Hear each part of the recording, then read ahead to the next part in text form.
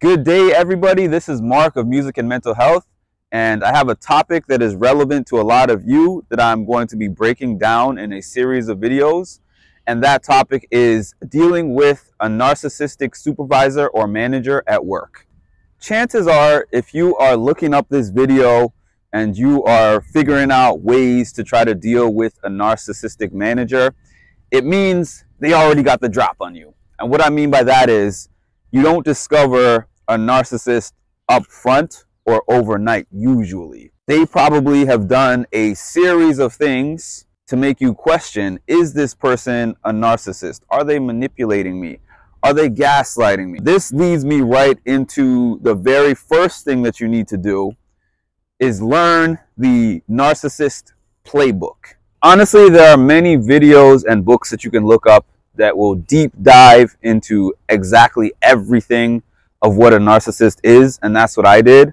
But all I want to do is break down just a few tell-all signs that you are dealing with one in your work environment. A narcissistic boss will tend to be a dictator, my way or the highway. They do not want you to ask questions. They want everything to go a specific way and have a specific protocol. It doesn't really matter what is the best way in the best interest of the company. It's an ego thing.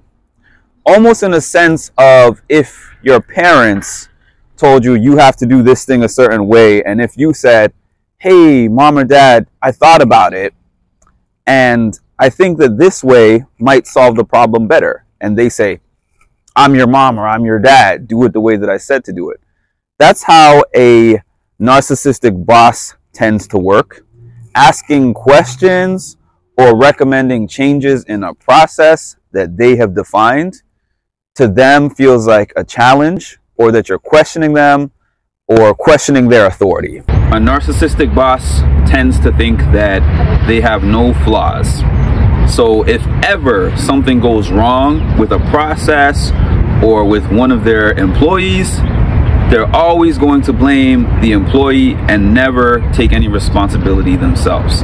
Even if it might be a case where they told you to do something, you executed it the way that you were told, and it failed. Narcissists are not really leaders. They don't have leadership qualities. They just have the quality of authority. I'm the authority. I'm going to throw you under the bus, and I'm not going to admit that I had any part of this problem. A narcissistic boss is somebody who will blame you for your failures and take credit for your successes. If they tell you to do something and it happens to not be the best way, or you fail based upon at least partially the instructions that you were given, they will blame it on your execution or your inability to comprehend or anything that they can think of, especially when they're talking to upper management or administration. They're always going to say, my good-for-nothing employee couldn't get the job done, instead of taking responsibilities for any of those actions. They have a constant need to give you instructions. And sometimes, and in some cases, on things that you don't need instructions for. Have you ever been in a position where the job function generally does not change, but your manager reaches out to you all the time and says, hey, do this like this. Hey, do this like that. Make sure you're doing this. Make sure you're doing that. You already know what you're supposed to do. You already know how to do it, but they're telling you all the time, do this, and it needs to be done this way. They want to feel that authority all the time, and they want the response from you to be, thank you so much for giving me these instructions. I didn't see it that way. This is useful for me. They need constant validation and praise, and if they don't feel like that, they're going to come after you. Gaslighting, and this is a big one, and it's difficult to tell when it's happening. Have you ever encountered a boss who always gets into your supervisions or any of your interactions and tells you of all the different things that you're doing wrong, and you think to yourself, I have to be doing something right? Or they'll take a conversation that you and them were engaged in and you know how the conversation went. You know what they said, you know what you said. You might bring it up. Hey, I would like to hash this out or discuss this just to get on the same page. And they say, well, you said this, you became combative, all I was trying to do was this, I'm just trying to help you and put you in the best positions to succeed, etc., etc. And then you get out of that conversation and you say, wait a minute, I don't think that it actually went like that.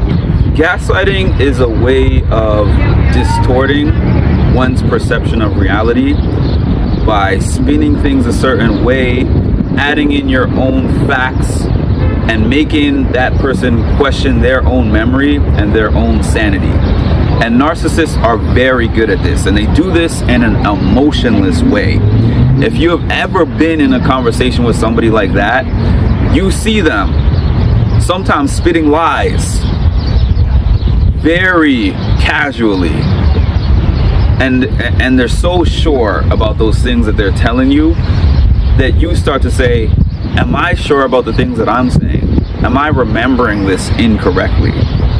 This happens in relationships, and the same thing can happen in your workplace relationship with your supervisor, and that is a dangerous place to be.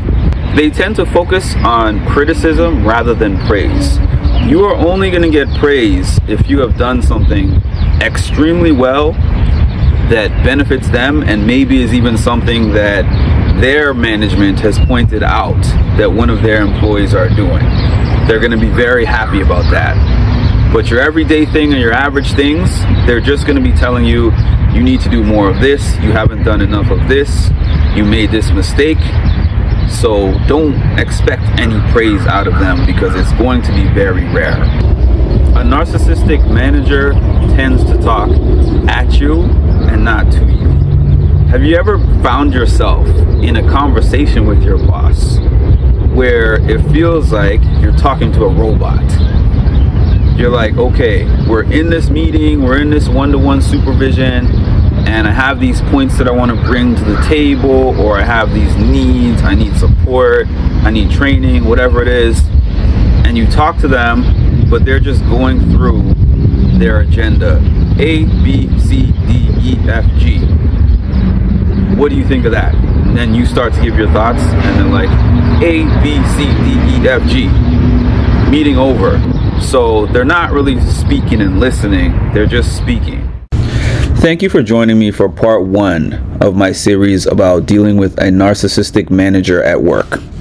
A summary is that you need to know who you're dealing with and what they bring to the table. Know the characteristics of a narcissist.